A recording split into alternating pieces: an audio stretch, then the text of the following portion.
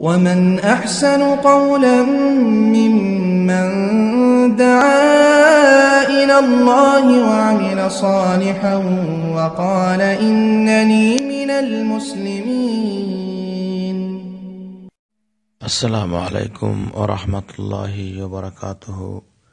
الحمد لله وحده والصلاة والسلام على من لا نبي بعده. সালাতে নারী ও পুরুষের পার্থক্য আছে কি, এ সম্পর্কে সংক্ষিপ্ত কথা বলবো ইনশাআল্লাহ। নারী পুরুষের সালাতের মধ্যে পদ্ধতিগত কোনো পার্থক্য নেই।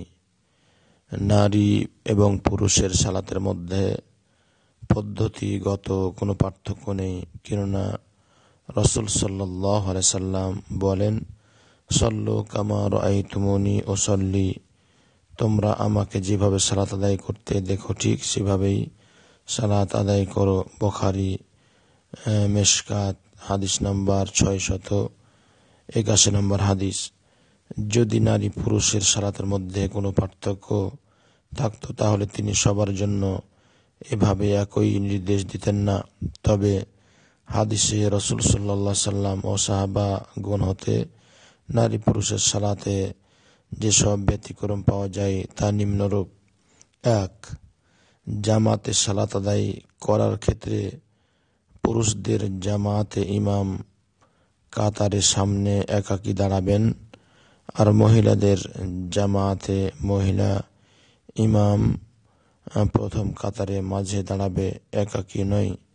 আবু দাউদ দারাকুতনি রোয়া হাদিস নাম্বার 493 নম্বর হাদিস। 2 নাম্বার, ইমাম সালাতের মধ্যে ভুল করলে ভুল সংশোধনের জন্য পুরুষ মুক্তাদিগণ সুবহানাল্লাহ বলবে, আর মহিলা জামাতে মুক্তাদিগণ ডান হাত দ্বারা বাম হাতে মেরে আওয়াজ করবে।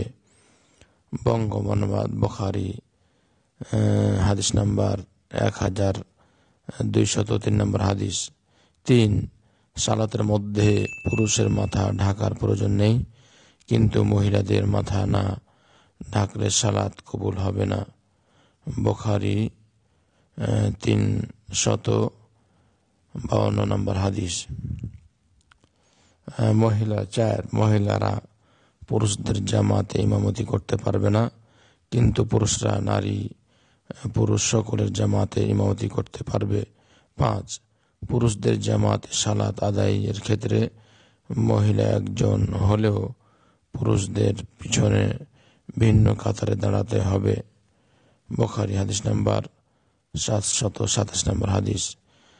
6. সালাতের মধ্যে মহিলাদেরকে পায়ের গোড়ালি ঢেকে রাখতে হবে, কিন্তু পুরুষদের কাপড় থাকবে টাকনোর উপর